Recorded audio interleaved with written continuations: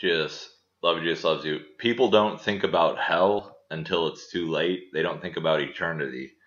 That's one of the reasons I came back on YouTube and started making videos is we're supposed to redeem the times, for the days are evil. Satan has blinded the mind of unbelievers, which means everyone who hasn't given their life wholly and fully to Christ, like they're blind. Even if they're seeking after Christ, if they die, they'll go to hell. Like they have, if you seek with all your heart and don't give up, you will find God. But it says some will try and won't be able to get saved because they're not all, you have to be all in order to get all in. You have to seek with all your heart and not give up with everything you have to get saved. And then on the day of salvation, you give your whole life to Jesus. So you have to be all in order to be all in and give your life to Jesus. And then you're saved.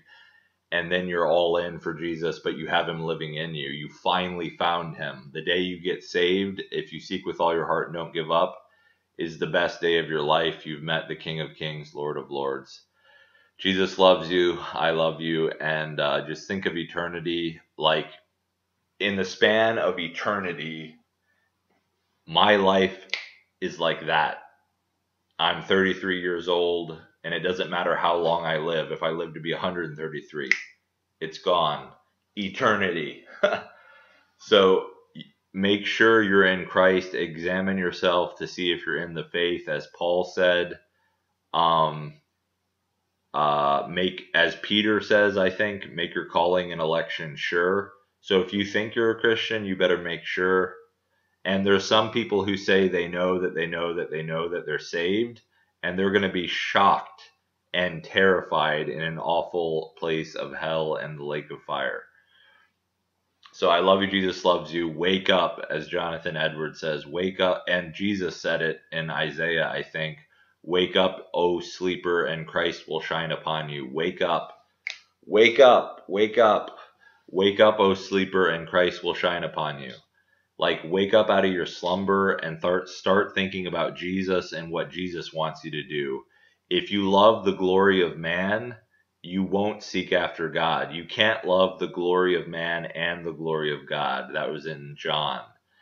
So if you're trying to help people and please people, you're not going to make it. Like, it's good to help people, but you better make sure it's not good if you're helping people over helping God. Like, it's all about Jesus.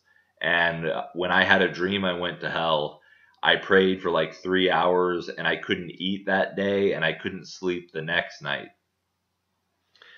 Hell is a scary place, and I still didn't get saved for another while. So seek with all your heart and don't give up, and you will find. And Jesus does love you so much that he died for you, but you have to seek him with all your heart. Like it says, you know, Paul says something about he wants to be counted worthy. Like, are you worthy? It's not, you know, nothing but the blood and grace, God's grace.